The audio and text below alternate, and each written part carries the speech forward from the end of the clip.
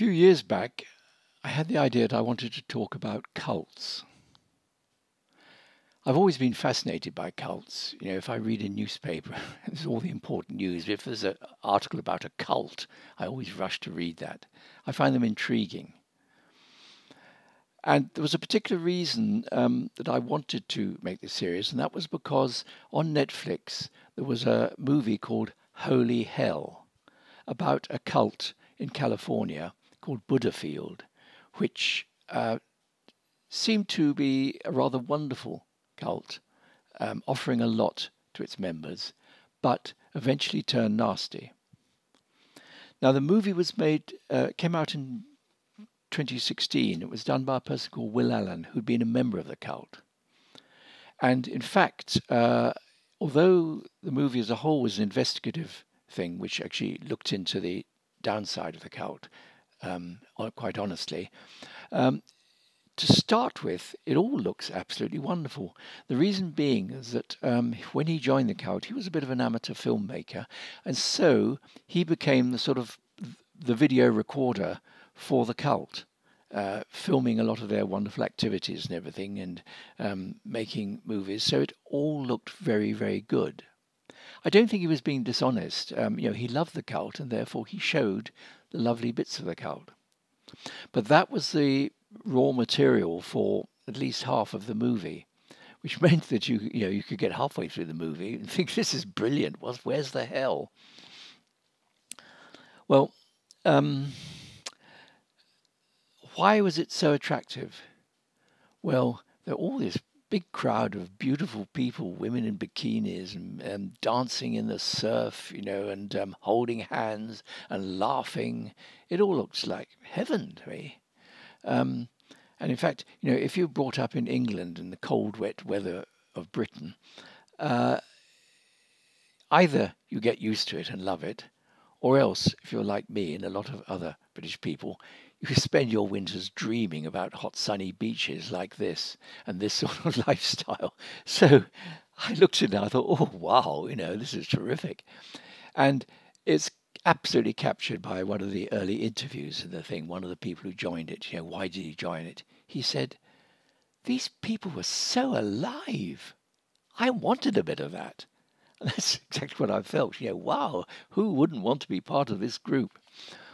Now, there was a person, a master in charge, who was a bit of a poseur, but a very sort of beautiful looking person. And so it became clear that they depended very much on his teachings. Now, it wasn't just the physical pleasure of all these activities and that.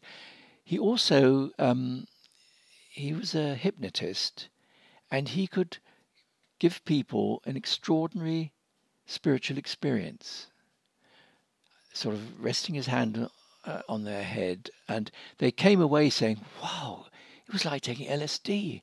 These visions of lights and things, it was amazing.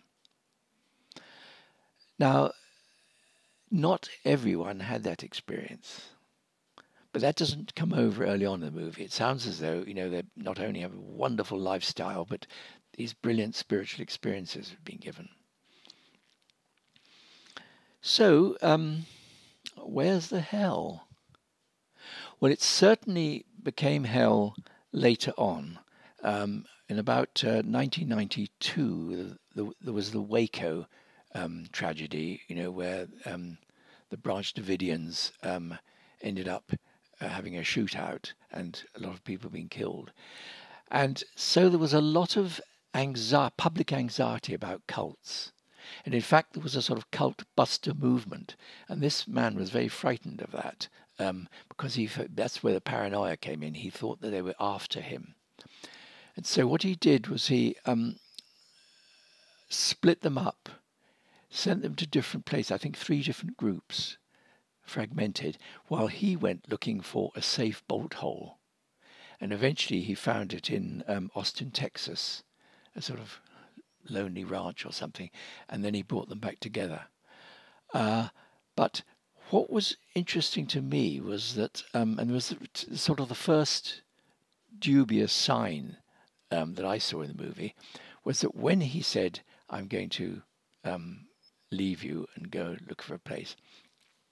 They were saying things like, "Oh, don't leave us. We can't live without you." Now that could sound very positive, but for me it was a bad sign because it suggested addiction. You see, when you have a cult which offers so much and offers a certain spiritual enlightenment, you like to think that the people in the cult have been strengthened. They are stronger people because of what they have gained from the cult. But this was looking more like that they were addicts. They couldn't live without it. Now, the other unpromising sign, shall we say, is that the guy who was making these movies became a favourite, very much part of the inner circle, which meant that he dedicated his life to the master. And in this small group of people, one of their dedications was to let the master bugger him. Now, that sounds like an instant negative. Of course, there is the argument, well, it's between consenting adults. What's wrong with that? But I got to come back to that later because it's an important point. So, looking for signs that there was something wrong with this cult, the most obvious thing is you look for signs of lockdown, the locked door.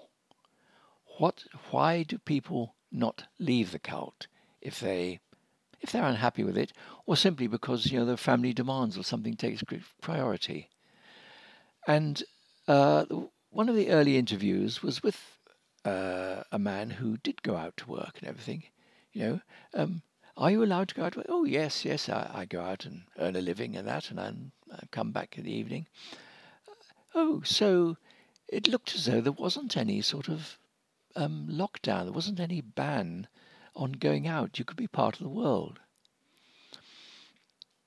Now, in later interviews, after the movie was made, there were several interviews where you found out a bit more about the background. And one person explained that, yes, you could, particularly in the early days, you could go out and earn a living and apparently go out into the world and then be welcomed back into the cult. But he said that the cult was so much the centre of their lives that you didn't really go out and interact with the world. You went out, earned a living, and then rushed back to the cult. That was the only thing that was real. It was so dominant in their lives. So it wasn't it was a much more subtle form of actually being locked in. You could, in theory, go out and do things in the world, but it's like their minds, their souls weren't there. They were all back in the cult. So that was interesting to me because that's one of the obvious things you look for in a cult is, are the doors locked?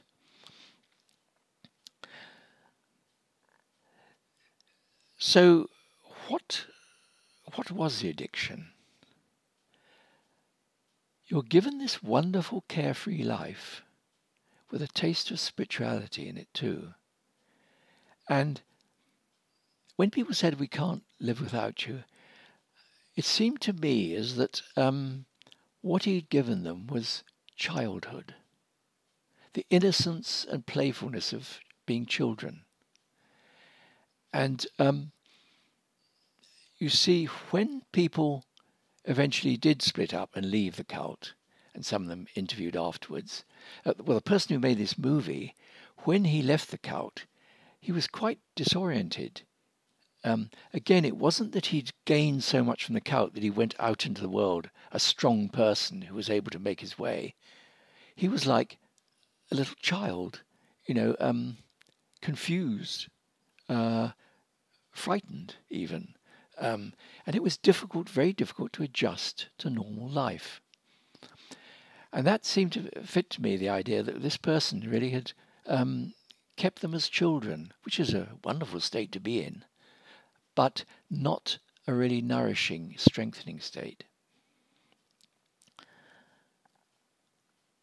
You see, on this question of, were they consenting adults when he was buggered by the master. He later said in an interview, in theory they were both adults, but the relationship was between the people and the master was like a father to child relationship, really. And so they were, in a way, they were no more consulting adults than a little kid whose uncle is going to sexually abuse them. You know, your uncle that you're in awe of and you've been told you must hold in great respect is now making this demand. And he said it was like that. You know, you sort of really divided. In a way, you felt it was a great honor, but you didn't feel you could refuse. It was because you were in awe of the person.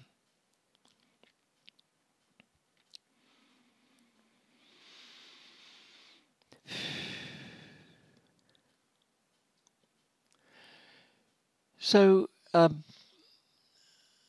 what is the learning from this? Well, to me, one of the things I wanted that inspired me to talk about cults was I'm always interested in the rather special relationship between magic and religion. In some ways, they have so much in common, but I'm always aware of the distinction. And one I've often made is that on the whole, in religion, you're going from the earth up to spirit. You might kneel in front of a statue of a saint, but the idea is that you do that in order to be taken up to spirit. Whereas in magic, on the whole, you're bringing spirit down into the world. So, you know, sanctifying a crystal or something, you are making what was just a piece of quartz into a power object. You're bringing down spiritual power. So that's one thing, the direction. But the other thing, very fundamental, is that magic is very much about the individual experience, whereas religion is about the group experience and the group mind, which is like the egregore in terms of an earlier talk I gave. So if you take part in a group ritual, a magic ritual, it is an act of magic, but really it's what it does for each person is the main thing. And that the sort of group experience of it, the religious part of it, is very nice, but it isn't really the magic bit, which is what it does for you. Now, you see, that's one of my criticisms of this group, that here were people having a wonderful time, their lives being opened up. They were feeling freer than ever, even though they were in the cult. They were experiencing joy, which they just didn't feel in the real world. And they were even having these sort of spiritual experiences. But instead of making them into stronger people who could stand on their own better because of all this gift they'd taken in, they actually became like addicts or helpless children. And so that's a particular point that I want to look at in the following movies. Now the next video, I'm going to look at a very different cult, a British cult, where the gift was not so much of joy as of awe, a real sense of awe. And then the third movie, I'll look into how to make a cult.